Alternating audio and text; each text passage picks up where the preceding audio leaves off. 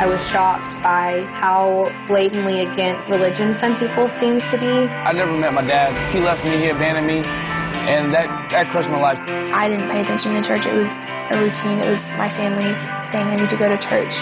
The temptations are still there, and it is hard to say no. It really is. I realized that I found myself being really passive in my faith. No one was calling me to a higher standard. There's always that part of your conscience that says, go ahead and keep doing it. There ain't nothing wrong with it. You always want to be cool. You always want to be some of that part of that popular crowd. I don't even think some of my friends growing up knew I was even a Christian. I knew that I was doing the wrong thing. I was drinking on the weekends and then showing up at Bible study, and I was keeping up two different images. You spend your whole life fooling everyone. Everyone thinks you're this great Christian, but then when you face God, he says, depart from me, I never knew you. I should resemble Jesus in the way I act, the way I talk, and Jesus never fit in. Jesus says you should actually be happy when someone puts you down for following me. God gave us a spirit not of fear, but of power, love, and self-control. As courageous as we want to be, there will be those times when we mess up. And the last thing you want to do is distance yourself from God. I mean, that's what the word encourage means. It's like giving courage to someone else to be willing to stand for Jesus. Even if the entire planet is against you, courage stands strong, even if it stands alone. Well, I forgot to let the children be dismissed, so if that hasn't happened, by all means, our children's ministry will take and pour into our little ones. Let me ask you, this gets a little heavy, kind of gets in the way. Have you spent any time being persecuted? Have you spent any time having difficulties in your life because of who you are? Do you know what it is to have technical problems when you wish you didn't? A ringing in your ear. This week we're going to take a look at what it is to suffer for Christ. The attitude that we have as we go through the difficulties of life. And I pray, I'll tell you on the front side before we're done today, that you'll walk out of here different than how you came in. Because I think, unfortunately, there's a lot of people who say that they're speaking for Christ who don't want to talk about the need to carry a cross, who avoid the parts of the Bible that speak directly to the attitude that we should have as we walk with the King. And I want to ask you now, as I try to find a spot for this, where's your cross in your life? Do you try to hide it? Do you try to avoid it? Do you carry it with you? Well, we'll see how this goes. The question is, what are you going to do when hard times come? As that little clip shows, we need to have a courage that says, no matter what. And this morning, as we look now in week number 5 of a series we've entitled, Faithfully Fight to the Finish, as we go through 2 Timothy, not looking at some church's mandate or some denominational stand, but God's word. I want to remind you where we've been as we this morning look at verses 8 through 12 of 2 Timothy chapter 1. We see Paul has introduced himself as a radically transformed man who has a passionate and personal relationship with young Timothy, one who he considers to be a son of his in the faith, a protege, if you will. Last week we saw where he's telling Timothy, I remember you in my prayers constantly, night and day. Man, I love you. I love the fact that I know that you have a sincere faith. And we saw that biblically the word that we see as sincere literally is 2 words put together in the Greek, and it means non-hypocritical. He says, I love the fact that you're the real deal, that you have a non-hypocritical faith. And he went on and he said, now, Timothy, I know you're a little bit younger than most, and sometimes that bothers you. You get a little nervous. I know that you're dealing with storms and heat and struggle, unlike most people will ever know. But remember this, you have not been given a spirit of timidity. And that word we saw was a shameful cowardice fear. Paul says, oh no, you have the very Holy Spirit of God in you. You have God's power, God's love, and God's self-control in you. Consequently, that means you have no excuses. There are no excuses for a child of God. You have resurrection power to win. You have the cross's sacrificial love to address the want to. And you have the great administrator, the Holy Spirit, to take care of the steps of your walk. So you can be, and you have been called to be, a champion for Christ. No chumps allowed in the real church, the ecclesia, the called out people of God. No cowards in the pool of Christianity. Say, Pastor Jeff, here you go, heavy-handed right from the start. Let's go into God's word. Lest you think that I'm giving you some kind of a pep talk. Listen to what Paul tells Timothy as we now look at 2 Timothy chapter 1, verse 8. And I want to warn you up front, I've brought some friends. We're going to do some teaching today. And I brought some friends because it's important that you realize that you're not getting one person's bent on these things. This is God's truth, his way. God's word says, so, or therefore, do not be ashamed. The question is, will we have the courage to stand? When the walls of the world come caving in, when the pressure is applied, young people, to you at school, that being a Christian is not cool, that you're standing up for what God stands up for is going to cost you friends, social circles. You're going to take some heat when you stand up for the King. God's word says, do not be ashamed. Remember, you have the power of God, the love of God, and the self-control of God. Therefore, do not be ashamed. We took communion this morning, and I asked you as you took the broken body of Christ and the blood of Christ symbolically in the bread and the juice, can you take that, remembering what happened on Good Friday, and can you stand? Head up, heart pounding, fingertips extended in love? Or do you find under the weight of the world that it's easier to be ashamed and put our head down? And maybe I don't run away, but I walk away. Maybe I don't fall down, but I turn my back. Paul says clearly here, do not be ashamed to testify about our Lord. I want to ask you this morning, when you testify, when you share who Jesus is, when you share what the gospel is, are you ashamed of half of it? I want to ask you, it's very comfortable to let people know that Jesus loves them. Do you let them know that he's a holy God, that he doesn't wink at sin, and that unless you're willing to pick up your cross daily and follow him, that he says you're not worthy to be his disciple? Do you testify in the fullness of God's word? Or are you ashamed of some of the truth? I have had times in my life where I have been ashamed. God, forgive me. But I saw a circle of people and I thought, I don't know if they're ready for that. And that was a lie, because that was me covering up for myself because I wasn't ready to go and be who I was called to be at that time. I want you to think about, I'm going to introduce you to another piece from Francis Chan. Do you take God's word as God's word and in the fullness and share it? Or do you carve out the parts that you think might lead to friction?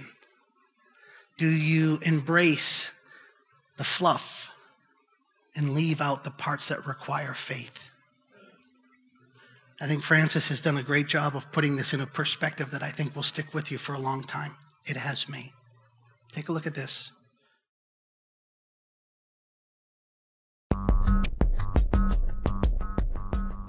And the arguments I've had where people have said, one guy, been in my church for like 15 years, ever since it started. I thought I was one of the key guys. And he comes to me, just not too long ago, and he goes, Francis, here's the problem with you. He goes, you think everyone needs to be this radical. You think that Jesus calls us all to be radicals. He goes, you think there's just these few radicals, and he goes, there's this, you got to understand, there's this middle road where people, they profess Christ and they do some good things. And it's like you're neglecting that whole middle road. Did you guys know that? There's a narrow road that leads to life. There's a wide road that leads to destruction. And now there's this new middle road. See, I didn't know that. Like a carpool lane. It's just this weird new road we created where you can just do some good things in the name of Jesus and still hold. You just go, you're serious right now. You're dead serious. You found a middle road. You guys, I'm not a real, you got to understand, those who know me know that I'm not a real complicated guy. I tend to think like a kid. I tend to just go, wow, that seems like what it says. I remember when I was a kid, we used to play this game called Follow the Leader. Remember that? I mean, some of you guys don't because you just played video games. But we used to play this game called Follow the Leader, where the leader, flaps his wings and you do the same thing. And it was easy. You just do what the leader did. And it's so weird how in the church we've twisted this. And follow Jesus is a different game. You don't really have to flap your wings. You don't actually, you can just sit there and do it in your heart. Seriously. When I read the scripture, it says, man, whoever claims to know him must walk as Jesus walked. But we go, well, no, I'm doing that in my heart. You're like the kid sitting on the recliner going, no, I'm flapping my wings in my heart. It doesn't make sense. We distort things because of what we want. Remember Simon Says? That was easy, right? Simon Says, pat your head. But Jesus says it's a totally different game. If Jesus says something, you just have to memorize it. That's what we do in the church. If Jesus said, you just got to study it. You just have to be able to quote it in the Greek. It has nothing to do with, hey, Jesus says. Look, when my daughter, comes to me and I go, look, go clean your room. She knows better than to come back a few hours later and goes, Dad, I memorized what you said. I can say it in Greek. In fact, some of my friends, they're going to come over and we're going to do a little study on what it would look like to clean my room. It's not making sense to me.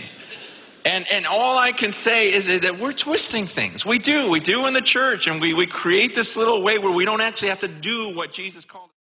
You see that? Because I tell you what, I see it all the time.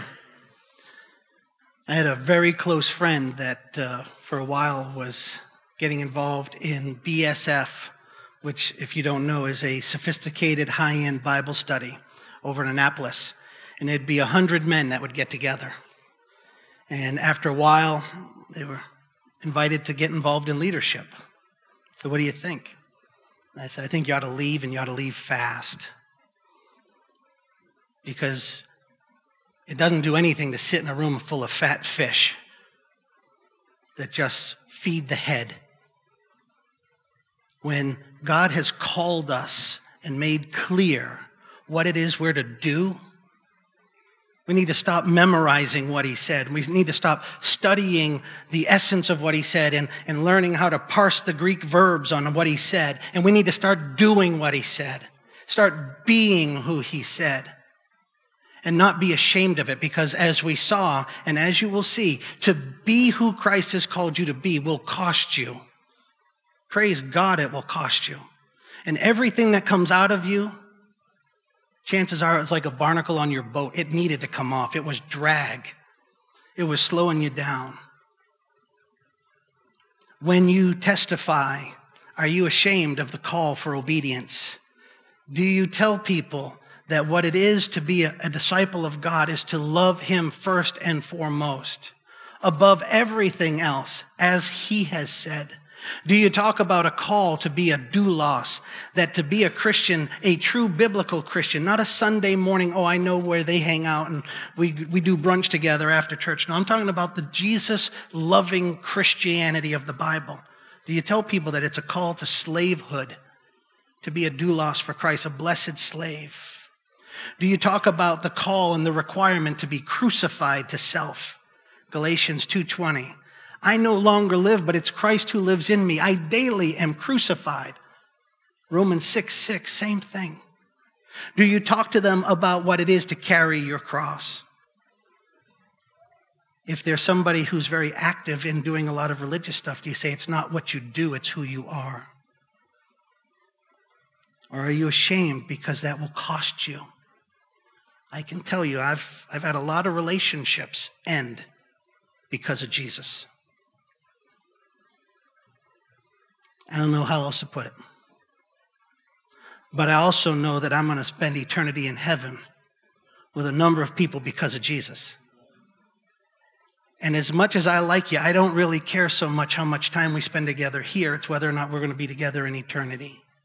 And if you love somebody, don't be ashamed of the truth that will set them free. That's the message that Paul is giving to Timothy. He says, so do not be ashamed to testify about our Lord, or ashamed of me, his prisoner. I find personal joy in that piece. I pray that when you're explaining your pastor that you're not ashamed of me. I promise I may not make your relationships easy, but my heart is there. And I'm trying to equip you that not only will you get home, but that you'll bring others with you as you share truth and love, and you're inspired and if need be challenged to get off the couch and into the game. Get out of the study in the library. Stop memorizing and start living. Paul says, don't be embarrassed. Please don't be ashamed of me, but join with me in suffering for the gospel. Perhaps the greatest struggle, the toughest verse maybe in all of Scripture. Come and join me in suffering for the gospel. How about we put that out on the marquee? Can you imagine the traffic jam we'd have of everybody coming in? Learn how to suffer for Christ here today. Nobody wants that, and yet that's the road to heaven. That's the call of a disciple. To be a slave that says, Lord, use me, pour me out. I am ready to say no matter what. Opening verses of James. Consider it pure joy when you are persecuted for Christ. See, that doesn't make sense, Pastor Jeff. What do you mean? I mean that when you have been set free, the things of this world, including your flesh, no longer carry the value. They don't have the taste that your taste buds once had. Now, suffering is not the kind of bait that most churches will put on the hook to try to bring people in. They stay away from it. Consequently, there tends to be a tremendous misunderstanding about suffering in the church. And here again, I've brought another friend with me. Mark Driscoll has done a great job of taking a look at the top 10 misunderstandings about biblical suffering. And I want us to learn this in a way that sticks with us, that you can share with others. And so I'm going to have him take some time now and walk us through the misconceptions of suffering. Because as you'll see before we're done, those who get to be used of God in a way that brings persecution and trial are the blessed people. The blessed people. But take a look at this and tell me if you can't relate. Maybe you've heard it. Maybe you're in the midst of it. Maybe somebody else is telling you these things. The top 10 misconceptions about biblical suffering.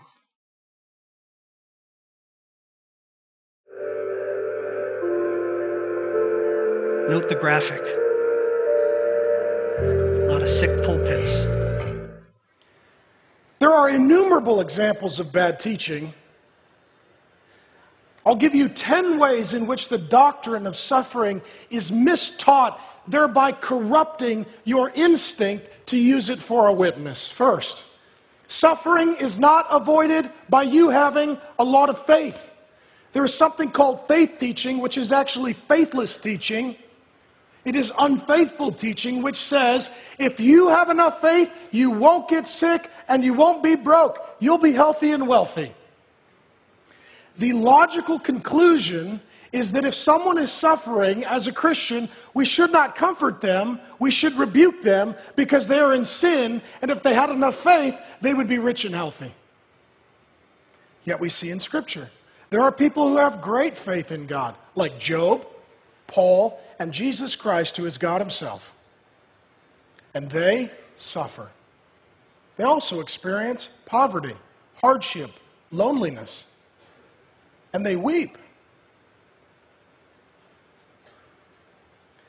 The sickest example I can give you from my own experience was a pastor that I knew of who taught, if you have enough faith, you will not get sick and you will be healthy. Until his wife was diagnosed with terminal cancer. And he was left with a dilemma. Should I change my theology, which is wrong, and comfort my wife? Or will I hold to my erroneous theology and rebuke her for her cancer? And I grievously report to you that that man publicly rebuked his own wife for not having enough faith to beat cancer as she was dying. That is demonic. Number 2, suffering does not automatically make you a victim.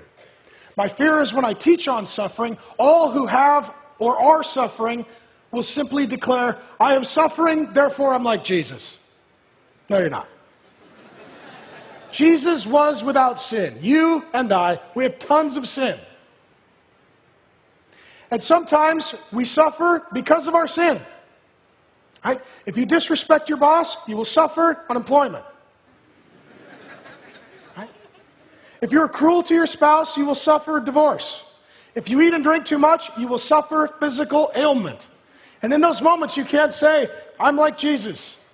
You can't. You must say, I've sinned and I've reaped what I've sown. 3, suffering is not necessarily a punishment for a sin. God can't discipline his people and punish non-Christians for sin, but there is not always a correlation between suffering and a sin. There is an example in the Bible where a man is born blind, and some followers of Jesus ask him, is he blind because of his parents' sin or his sin? Jesus says, neither. He is blind that the glory of God might be revealed in him. God is doing something altogether different with that man. And his suffering is purposeful, not purposeless, but it's not the consequence of anyone's sin. 4th, suffering is not to be pursued. The early church had some erroneous teaching where probably well-meaning Christians realized suffering purifies us and identifies us with Jesus. Therefore, they tried to suffer. They pursued suffering. Some of you do. You deny yourself godly pleasure. You deny yourself any sort of fun or joy. When there is a conflict or a difficulty, you insert yourself that you might have something that is painful so that you might use it to be sanctified. And while it looks holy, it's unholy. It's pride, which says, I do not trust God to bring into my life his divine appointments of suffering, therefore I will help him by pursuing my own. We would not encourage anyone to pursue suffering. What we are saying is, when it comes, either from the hand of God or through the hand of God, when it comes, suffer well. Suffer well. 5th, suffering is not to be avoided at all costs. Some of you make your decisions based upon what will be the path of least resistance. What will cause the least conflict, least pain, least friction, least hardship, least suffering? Then that's what I'll do.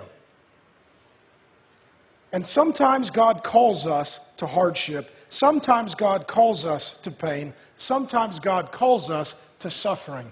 And had Jesus chosen the path without suffering, we would be dead in our sins. And he would not have left the comforts of heaven to come into the suffering of the earth. One author says it well. He says, I would rather have a bumpy ride to heaven than a smooth ride to hell. And I think he's right. Number 6. Suffering is not to be excused because God uses it. I hear some Christians who are unrepentant, they will sin, and then God uses it for something good, and they say, well, I know it wasn't that great, but God used it, so it must be okay with God. I'll give you one example. I was having a terse dialogue with a father who literally, growing up, beat his sons. And he said, well, they grew up to be good boys, and they're strong, and they're masculine, and they have dignity, and they have courage, and they have toughness. So, the beating wasn't a bad thing. I said, that is a testimony to the goodness of God the Father, not to you as their father. That you are a wicked, evil, sinful man who did an atrocious thing in beating his sons. And if you don't repent of that, you will go to hell, because unrepentant people go to hell. And you are a man who's living an unrepentant life of all of your sin, and you keep making stupid theological arguments like, well, God used it, so he must think it was fine. Just because God uses something, that doesn't justify the sin. That means that God is good even when we are bad, but that does not justify our evil. 7. Suffering is no excuse to passively allow injustice and evil. I've heard some people say, I know they're doing wrong, and I know they're doing evil, but God is using it to teach me good things, so I praise God for it. No, you must also resist evil, pursue justice. I had this conversation with a wife whose husband was beating her. I said, what in the world are you doing remaining with a man who beats you and your children? She said, but God is teaching me so much through this, and I'm growing in my relationship with Jesus. I said, well, praise be to God, and be sanctified, but call the police. Have him arrested and thrown in jail. He too needs to be sanctified, not just you. We cannot allow people to continually sin in the name of our sanctification. We also must confront them and rebuke them, and when necessary, take legal recourse.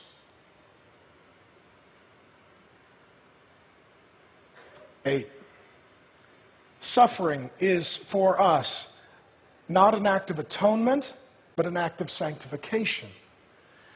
God is not making us pay him back for our sin.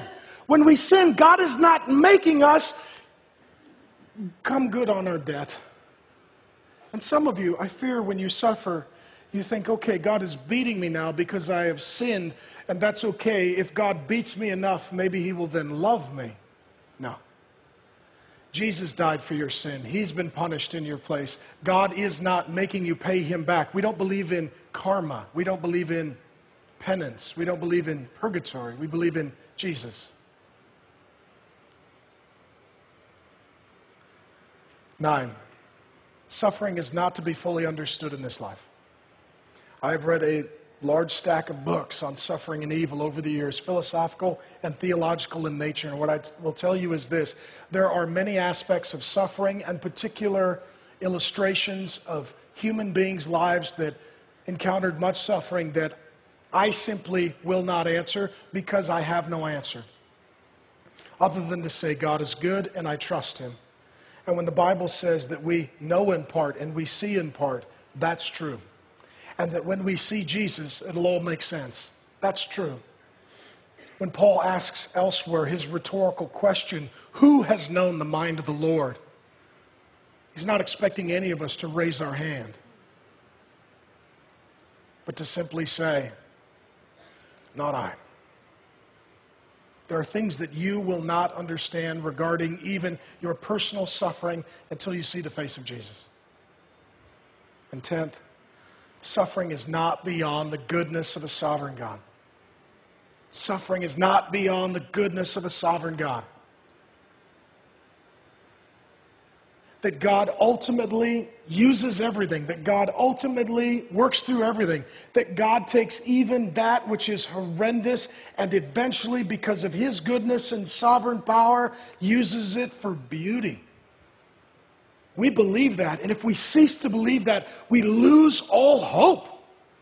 Romans 8:28, Paul says it this way: We know that in all things, God works for the good of those who love him and are called according to his purpose. In all things, God eventually works it out for his redemptive good. There's an illustration of this in Genesis 50:20, where Joseph, looking at his brothers who sought to destroy him, said, "What you intended for me was evil, but God used it for good and the saving of many lives."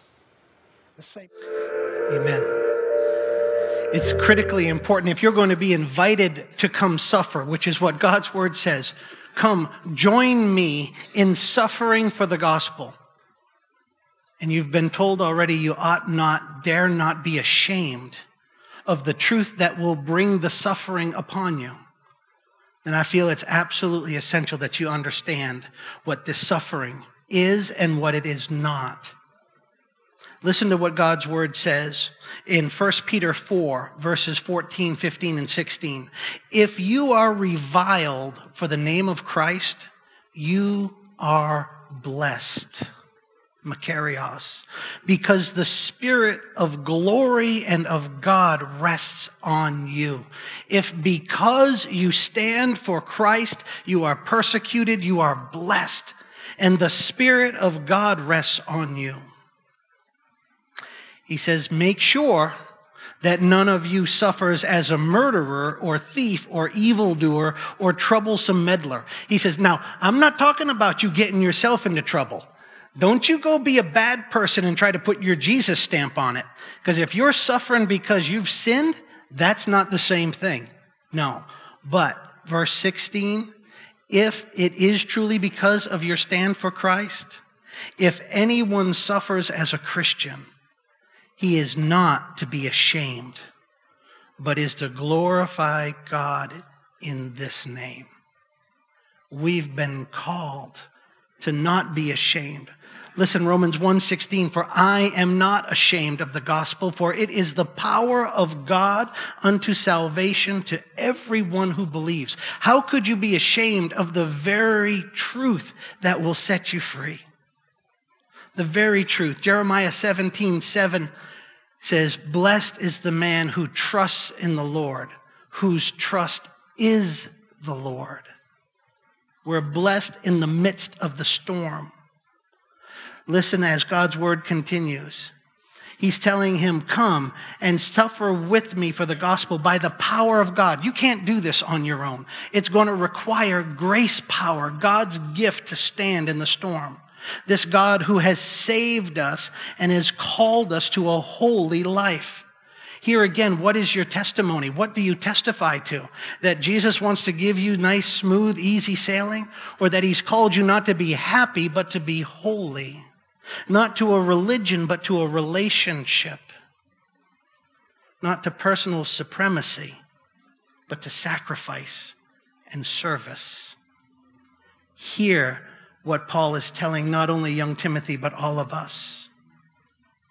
He goes on and he says, this grace has been given us in Christ Jesus. He said, we didn't get this because of anything we've done. No, it is by grace we have been saved through faith, not by works, lest that anyone should boast. No, this is a gift from God himself.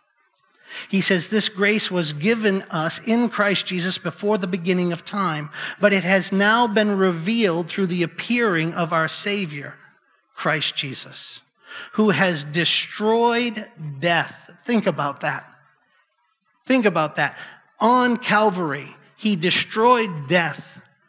And if you're somebody who has thought that death is the opposite of life, let me explain to you, biblically, death is the opposite of life. But life is eternal security with Christ. Death is not the end of an existence.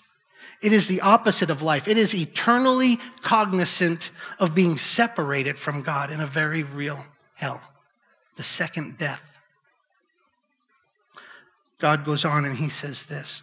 Jesus destroyed death and has brought life and immortality to light through the gospel. What light do you shine? What light of the gospel do you share? Are you ashamed of letting the light get too bright because people begin to squint? or do you let your light shine? And are you willing to let it shine when you stand alone? Are you willing to let it shine if it costs you? Are you willing to let it shine if it brings persecution? Francis encourages us again in the midst of real life, real consequences relationally, real challenges outside the walls of a church building. I'm talking Saturday afternoon, Tuesday night, not when you're in a church setting, but when the fiery arrows of the enemy are coming and piercing through, and it's costing you real life relationships, real life opportunities. Do you let your light shine no matter what? Or do you let fear overtake your faith? Is your courage diminished by cowardice? Do not be ashamed of the one who will set you free. Think about this in the context of real life. Because if all it is a religious theory or some quiz that we know how to answer with our words but not with our walk, it does you no good. In fact, it does greater harm because you're walking in self-deceit and you're casting the wrong light upon the truth to others that may not know. Francis puts it this way. I remember when I first became a Christian, I still remember my very first prayer. I said to God, whatever you do, don't let me lose my friends. Because to me, that was all that mattered to me back then was, you know, image, popularity, whatever else. But as I started studying the Bible, I realized, okay, following Jesus is going to be a lonely road.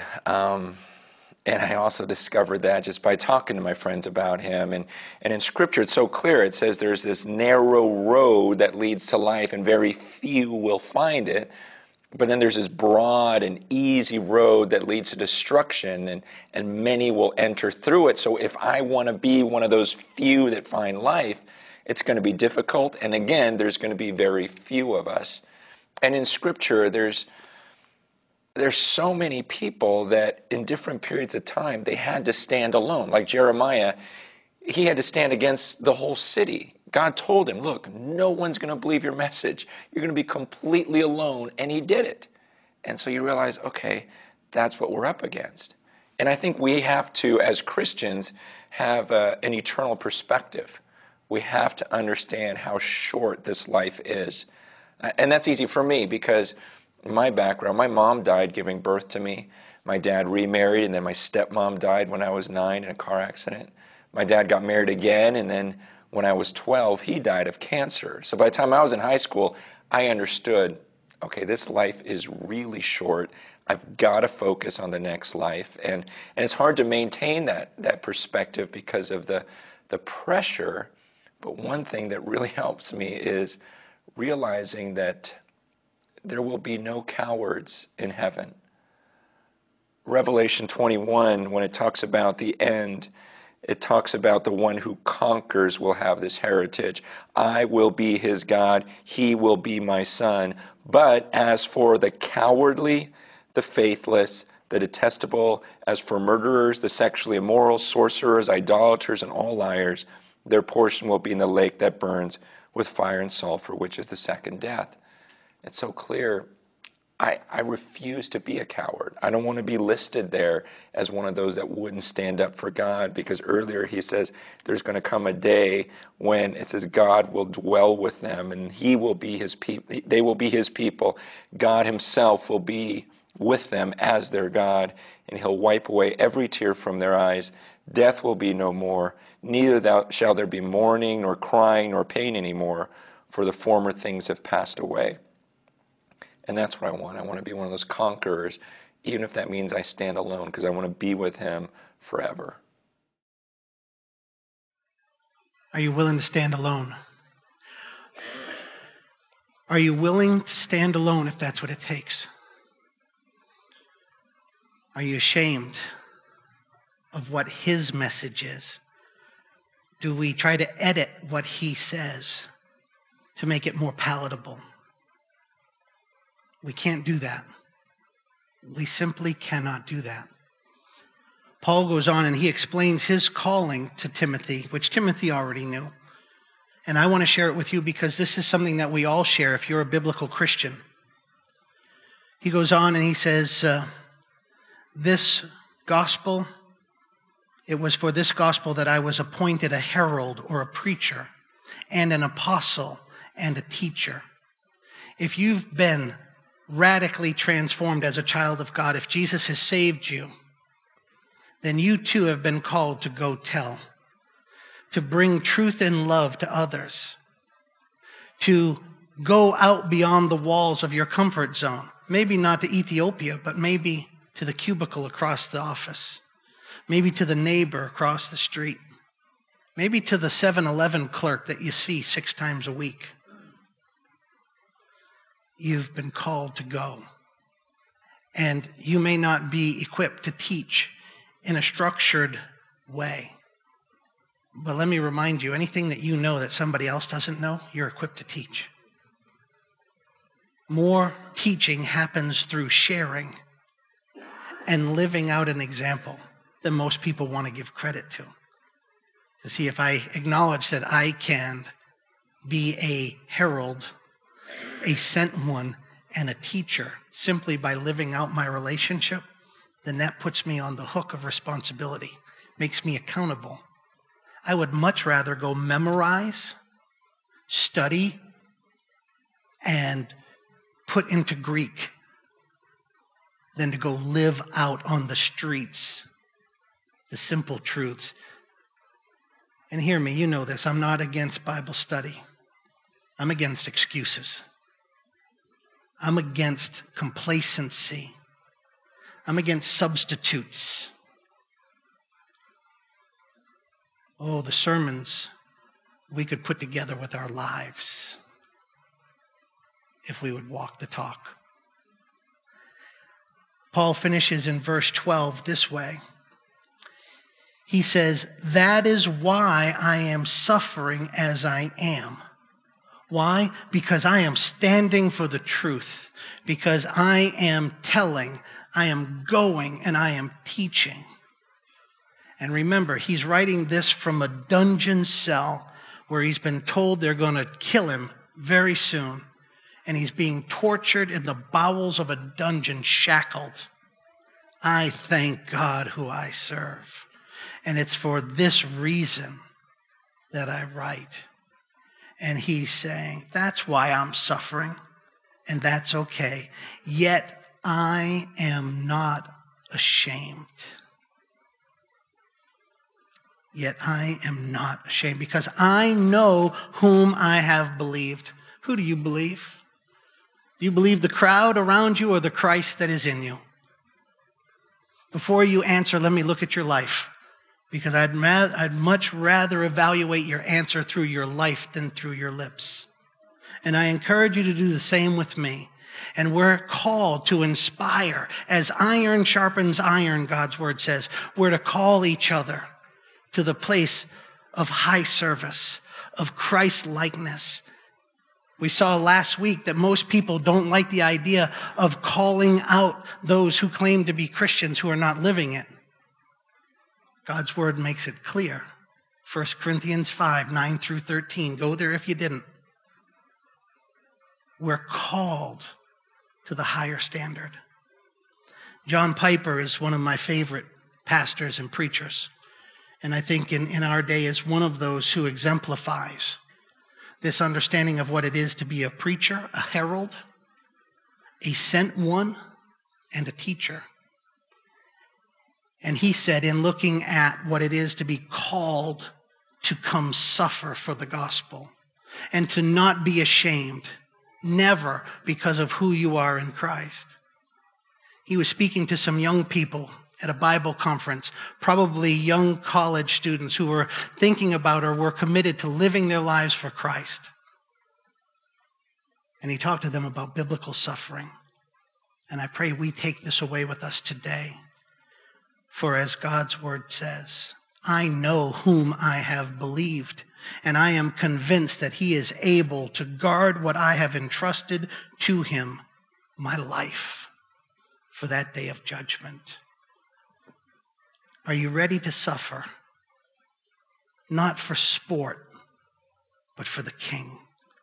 That the kingdom will be known, and that saving souls like little Adonai. Are you willing to put your life on the line, to sacrificially give and to go and to not be ashamed, but to stand for the King?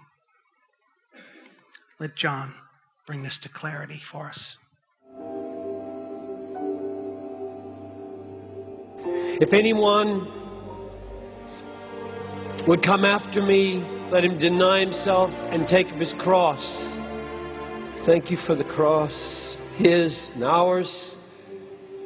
John 16:1, the hour is coming when whoever kills you will think he is offering service to God. Every radical Muslim believes that when he kills a Christian.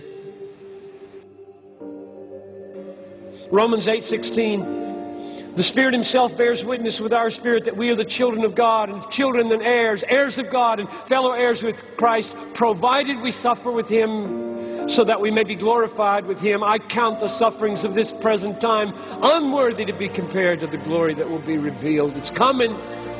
If you haven't had it yet, it's coming if you walk with him. If you walk with him. Philippians 1:29, for it has been granted to you that for your sake you should not only believe, but suffer. It's granted to you, it's given to you, it's a gift to you with a big bow that you will suffer. 2 Timothy 1:8, therefore do not be ashamed of the testimony about our Lord, or me, his prisoner, but share in suffering for the gospel, for the power of God. One more, Acts 5:41.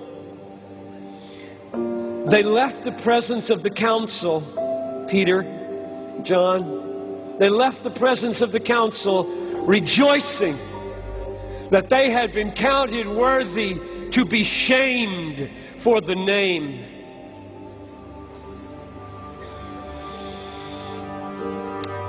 The purpose of God in creating the universe is to display the greatness of the glory of his grace supremely in the suffering of his Son.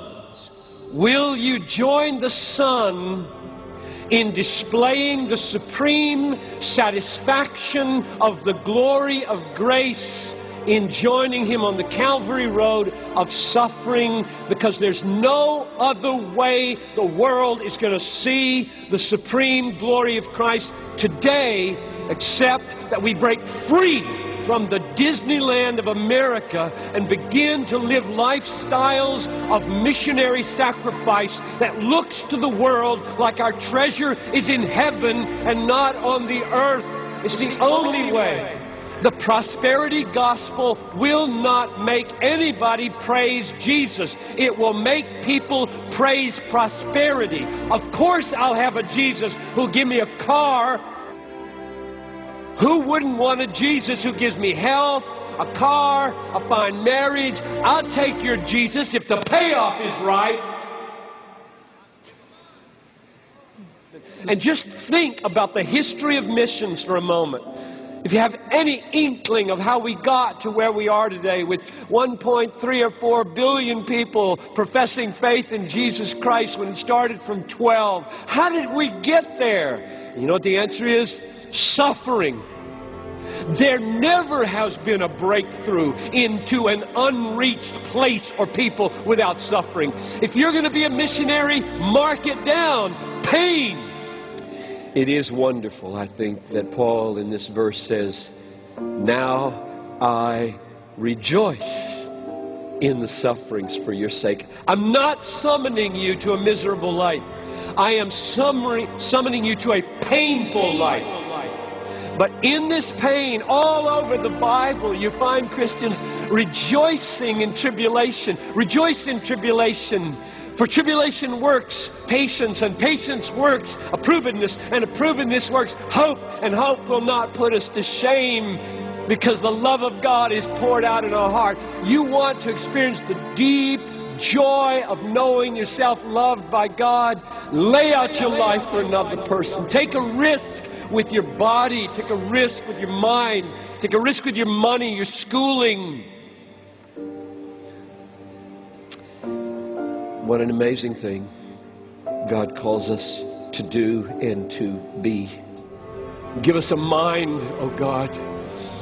Give us a mind. Let this mind be in you, which was also in Christ Jesus, who did not count equality with God a thing to be grasped, but emptied himself, taking the form of a servant, and being found in human form, became obedient unto death, even death on a cross. Let this mind be in us, oh God.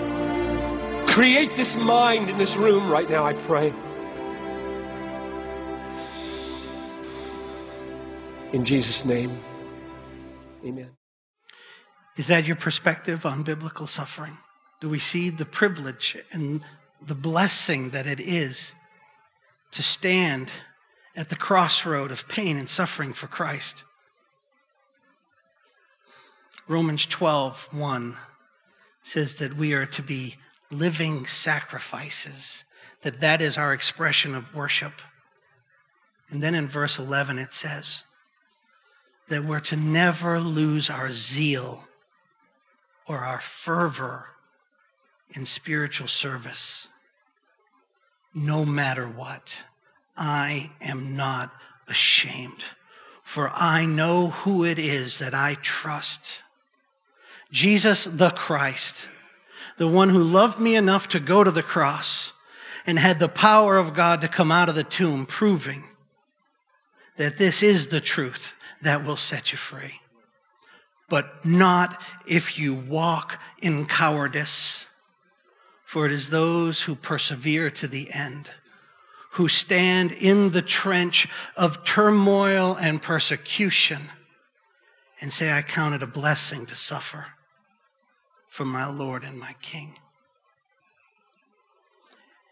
Around the end of the 19th century, at the very turn of the 20th century, in China, and some of you know that I have a heart for China, there was a rebellion that was called the Boxer Rebellion. And at that time, there was a nationalist movement within China that sought to rid their country of Christianity and foreign influence. And there became an uprising of horrific proportion. And in that uprising, Christian missionaries and Chinese Christians and many other multinational organizations that were sought out, and they were persecuted at times to death. I want to talk to you about one small mission. At the turn of the 20th century, within China, under the umbrella of the Boxer Rebellion, a mission that held about 100 Chinese Christians. And they were surrounded.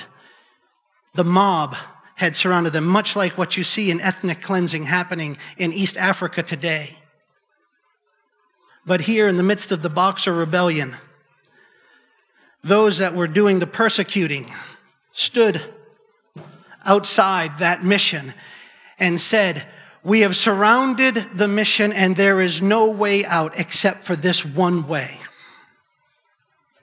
And they took a cross and they laid it at the door of the one way that was still available to come out. I want you to think about this, just this for a minute. To take the cross and lie it horizontal as an expression of disrespect. If you took communion with me this morning, this should bother you. In the story, as it is told, the mob said, denounce your faith, and we will let you go. As you walk out this one door, trample upon the cross, and we will let you go. Anything else, and we will kill you right here, right now. Game over. The first 7 Chinese Christians, as they're called, walked out. and trampled this cross, and they were set free. What a perverted use of that word. They went on their way. The 8th, a young lady came out. And this is what happened. She came to the door, and she carefully stepped around. She got to this place. She kneeled and she prayed. No doubt for the grace that was needed, for the strength that she would exhibit. Asking God's Holy Spirit to guide her. Then she stood. And she stepped over without trampling. And she was no more than half a step past when multiple bullets riddled her body and she dropped dead instantly right there. She was not ashamed, no matter what. For she knew in whom she believed and could trust, and that this was not the end, but merely a doorway into eternity with the King of Kings. I ask you to embrace her courage in Christ. For you see, she was used mightily. Because then 92 more walked out and never touched the cross. And while their bodies littered the ground, our King was lifted up. Because there were people who said, I am not ashamed, and I don't value what is here. I'm going home to be with my King. And so I ask you, in the midst of real life, where many of us are no doubt in the midst of some real turmoil, where I know in my family alone this week we were challenged as to whether or not we will be ashamed or we would stand. I want to ask you to champion the cross. Don't ever let it be trampled upon in your presence. Not physically or through your silence. Champion the cross. If you took communion today, you have been championed and saved. Walk with the King. In Jesus' name. Amen. We're going to have a song. Those that are going to help us with our offering, if you'll please come forward. This song was chosen intentionally because I recognize that this is a difficult message. I recognize that this is not easy. And I want you to know that there's only one way to get there. And that's through the power and the grace of God Himself. That the Holy Spirit will breathe on us, that we would have the ability to walk with Him when our flesh is not enough. It's easy when it's easy. When it's hard, it's hard. We need the Holy Spirit in us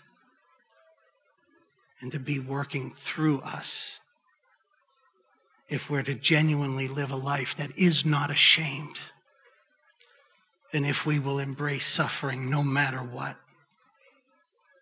Because I tell you, my friends, it's relatively easy today. There are storms on the horizon. I can't give you the timeline, but all you have to do is read your Bible to know it's coming. Oh, that we would be a people that are ready. Would you pray with me? Lord, I thank you. I thank you for the privilege that it is to represent you in good times and in bad, on the mountaintops and especially in the valleys where you tend to do your most powerful work. Use us, Lord. Make us courageous in Christ, for there are no chumps in the church. of Jesus Christ. Lord, grow us, I pray. Continue to pour out in us that you may be poured out through us, no matter what.